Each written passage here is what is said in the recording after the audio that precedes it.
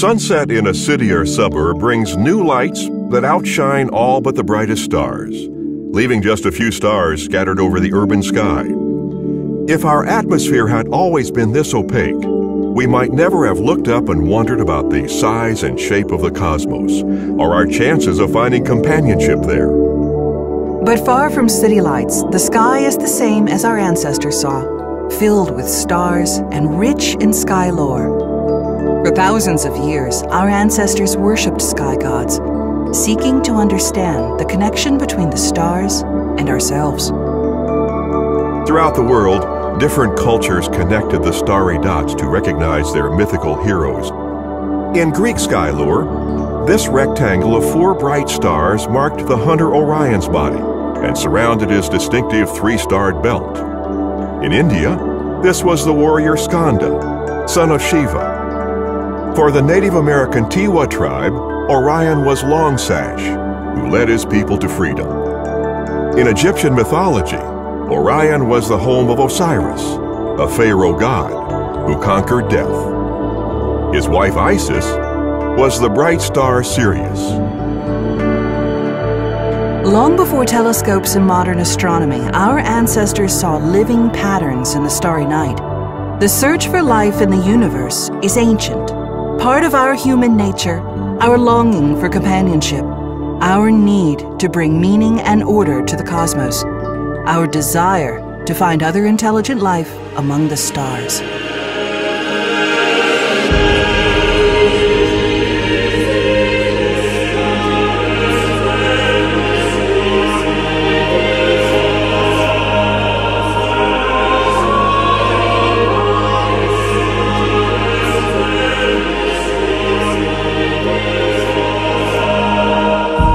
Our search for life in the universe begins with the sun's orbiting planets. We will explore these alien worlds looking for life, past life, and for clues about why Earth is the most habitable planet in the solar system. Planets and moons of all sizes orbit the sun, yet only one has intelligent life, or perhaps any life at all. Why have these other worlds failed to foster life? What can they tell us about conditions for life to flourish? Neptune is the most distant giant planet in our solar system.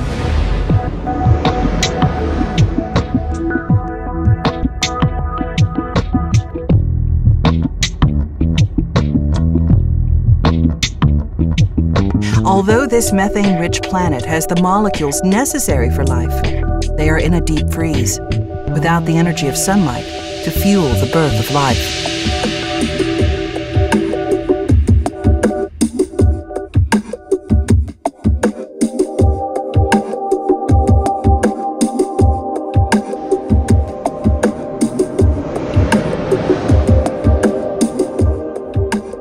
Unlike any other planet, Uranus rotates on its side as it orbits the sun, resulting in uneven heating of the planet's atmosphere, making the development of life less likely.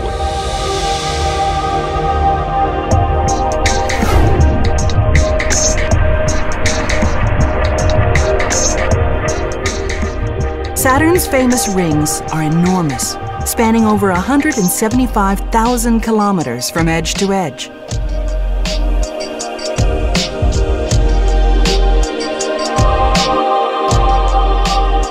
Saturn's rings are not solid, but contain billions of chunks of ice and ice-covered rock, ranging in size from pebbles to boulders.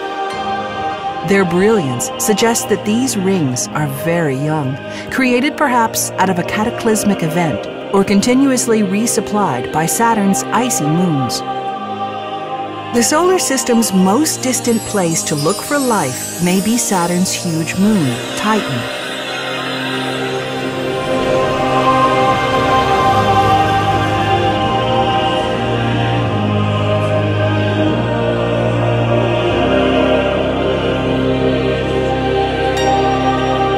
The robot lander Huygens dropped through Titan's thick smog of nitrogen, methane, and ammonia to reveal the surface below.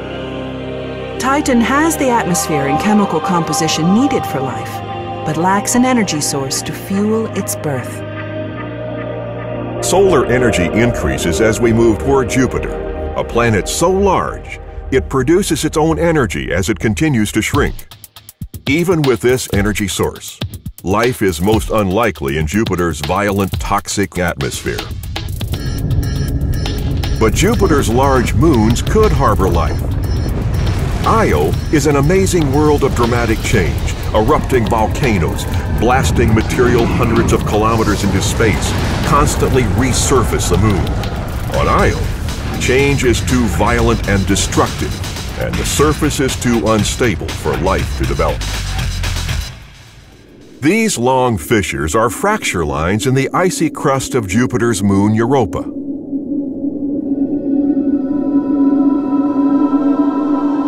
Any life that might be swimming below this icy surface would be simple and primitive. On Europa, the necessary conditions are present, and there is a slim chance that life has developed below the ice. The scarred surface of Ganymede tells the story of impact on a vast scale. Ganymede has large cracks and linear scars that may be evidence for a slushy ocean trapped beneath, and another place to search for primitive life. Callisto, outermost of Jupiter's 4 largest moons, possesses the most ancient surface.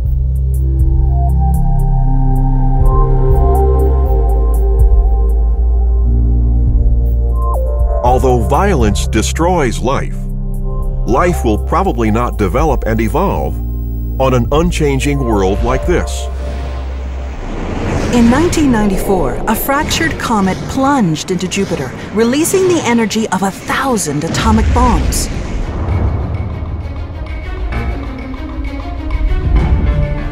Any one of these comet fragments would have caused major damage on Earth, but Jupiter's gravity captured them, thus protecting the inner solar system.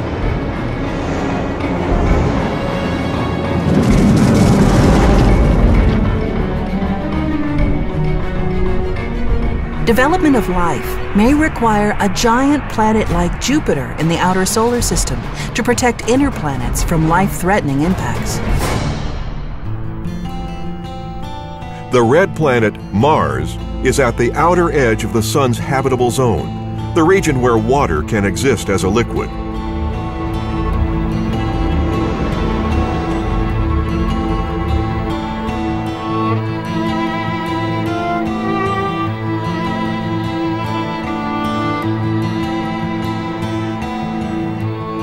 Ancient dried-up riverbeds indicate that long ago, Mars was much wetter, with an atmosphere thick enough to support water as a liquid on its surface. Life might have developed here then, but today's dry and cold Mars cannot support the emergence of life. Venus is Earth's neighbor, marking the inner boundary of the Sun's habitable zone. It has been called Earth's sister world, but a closer look reveals a nightmarish planet of intense pressures, extreme temperatures, and sulfuric acid rain. Unmanned Russian spacecraft landed on Venus, but survived only a few hours. Venus is the right size and distance from the Sun for life, yet its atmosphere is poisonous, and its surface is too hot for life to form. Mercury, closest to the Sun, is a tiny, desolate world of craters, cliffs, and impact sites.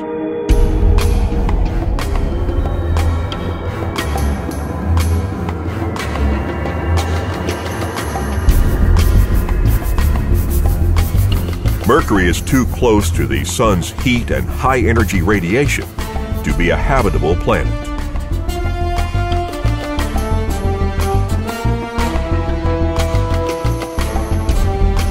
Comets can come closer to the Sun than Mercury.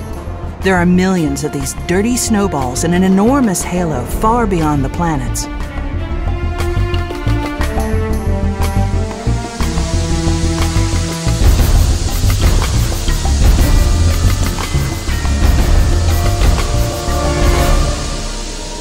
While the tail of a comet may stretch for millions of kilometers, its solid nucleus is only a few tens of kilometers across.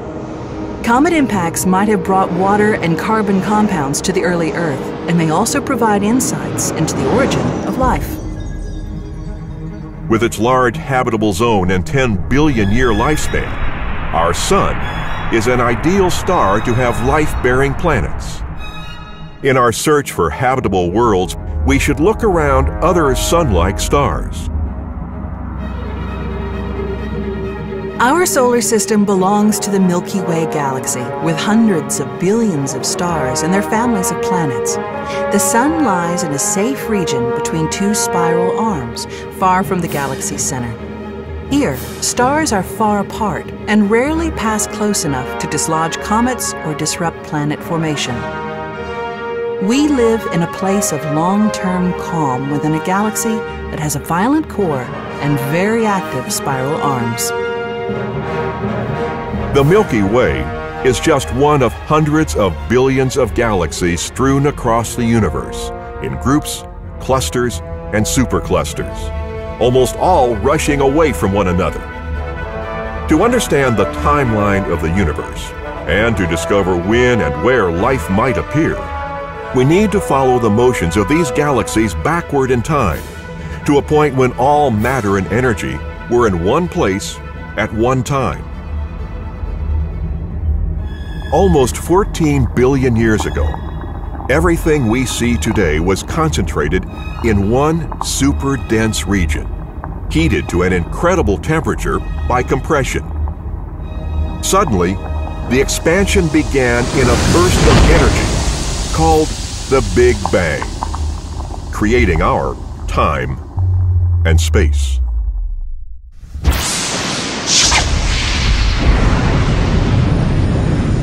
As the universe rapidly expanded and cooled, there was a critical time when the soup of elementary particles could combine into the matter we recognize today, mostly hydrogen and a little helium, in stable atoms made of protons, neutrons, and electrons.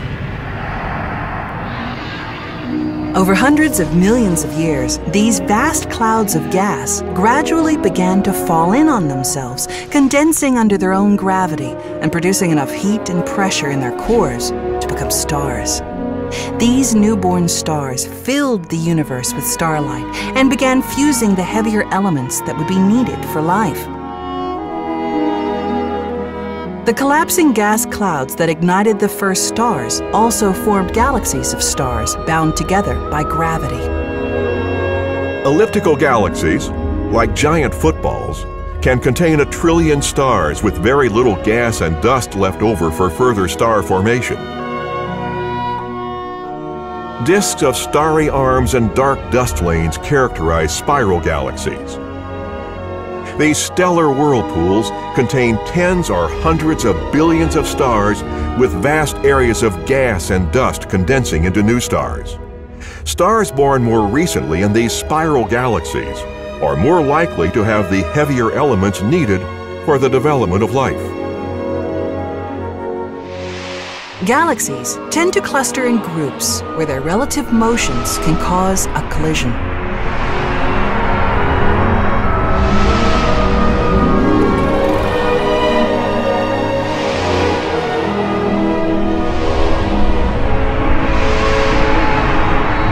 Within galaxies, stars are so far apart that there is little contact during such a collision, and any life-forming processes may proceed without interruption. Finally, we approach our home galaxy, the Milky Way. The Milky Way spiral has lanes of young, hot blue stars, mixed with clouds of gas and dust, regions with an abundance of heavier elements, but perhaps too young for life to have had time to develop or intelligence to appear. In the Milky Way galaxy, we can watch stars at birth and death, showing the past and future of our solar system. We can also discover when stars create the chemical building blocks of life.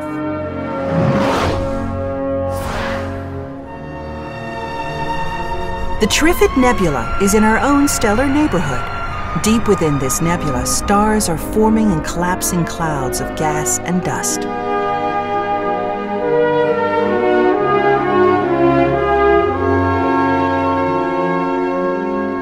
Our region of the galaxy has many such stellar nurseries, places of beauty, but probably too young for life. Our sun was in such a birth cloud 5 billion years ago. The Eagle Nebula is home to tremendous pillars of dust and gas that serve as a nest for newly forming stars. Here we can also watch as stars form from gas and dust. Within the nearby Orion Nebula, we can see a reddish glow revealing the presence of hydrogen. Greenish hues indicate oxygen created by an earlier generation of stars, and now becoming part of the nebula's newborn solar systems. This stellar recycling and rebirth is the forge that creates all the basic elements from which planets and life develop. Passing deeper into the nebula, we encounter a spinning disk of gas and dust, a protostar. Such protostars not only house the slowly warming balls of gas that will someday ignite into new stars, but are themselves surrounded by clouds of material that may one day become orbiting planets. A star produces energy by fusing its own hydrogen into helium and other heavier elements. When the hydrogen runs out, the star begins to collapse and die. One such star, Eta Carinae, is in its death throes and may destroy itself in the most violent of stellar deaths, a brilliant supernova. When a massive star like Eta Carinae exhausts its hydrogen, the fusion process shuts down and the outer layers collapse onto the core, rebounding in a shock wave that literally tears the star apart.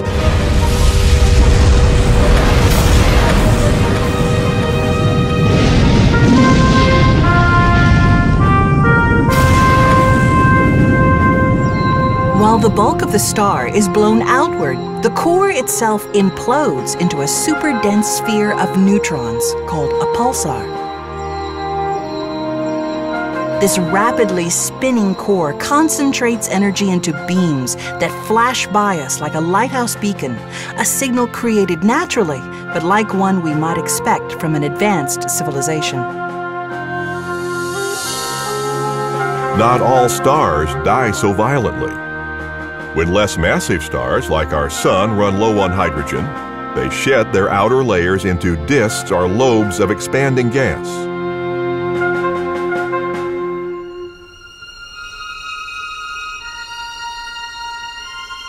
The rest of the star collapses into a white dwarf, slowly cooling into a cold black cinder. At this point, the star can no longer support life on any of its planets. This is our Sun's fate in 5 billion years.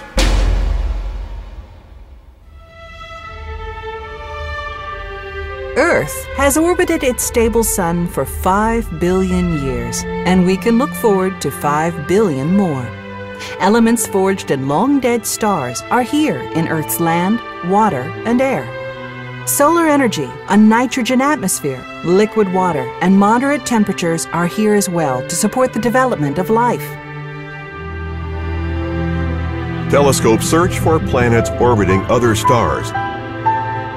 Thus far, a few hundred planets have been found, but most are giant worlds as large or larger than Jupiter. It is much more difficult to identify the gravity tug of a smaller Earth-like planet. We assume that where gas giants form, smaller rocky worlds may also exist. With radio telescopes, we mount a more sophisticated search, looking for radio signals not made naturally, signals indicating the presence of intelligent life beyond Earth. Since the 1960s, we have been listening, and the search for extraterrestrial intelligence, or SETI, continues. Searching nearby likely stars in specific radio wavelengths has yielded much data, but no unequivocal evidence of extraterrestrial intelligence. Yet the sky is large, and the search has just begun.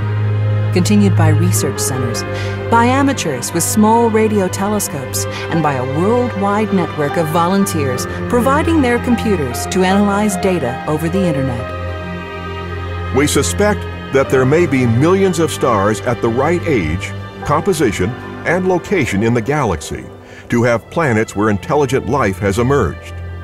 We wonder why we haven't detected a signal from these more advanced aliens. Perhaps we need more sensitive equipment, or perhaps we're not listening at the correct wavelengths. Perhaps Earth is more rare than we thought, and intelligence does not occur often on planets, even on life-bearing worlds. Perhaps intelligence is common, but civilizations do not survive long enough to be detected at our unique time and place. Or perhaps intelligence develops but turns inward, deciding to stay at home rather than exploring the cosmos. Based on our own brief history, any one of these theories could be correct. Regardless, we are certain of one truth. Our search for companionship in the cosmos will tell us much more about ourselves and our own place in the universe.